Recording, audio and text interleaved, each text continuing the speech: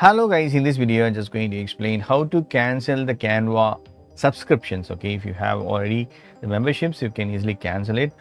For example, you need to log in with your account and then go to your profile. Okay, on this bottom left side you can see the profile. So here we need to go to the settings. Okay, click on the settings.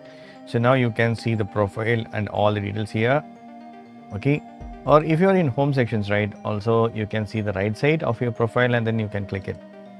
Anyway, I'm going to do the settings, or simple go to canva.com/settings. Okay, if you enter that, automatically it will go there. Okay, now here we can see the options, payment and plans, billing sections. Okay, so here it says Canva Pro. So mine is going to renew on September 7. If I want to cancel, right, I can cancel it.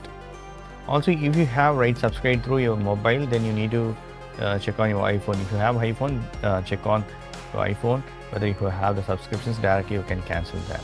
So you need to tap on your profile and then you can see the options, subscriptions here. So tap subscriptions. Yes, I have this.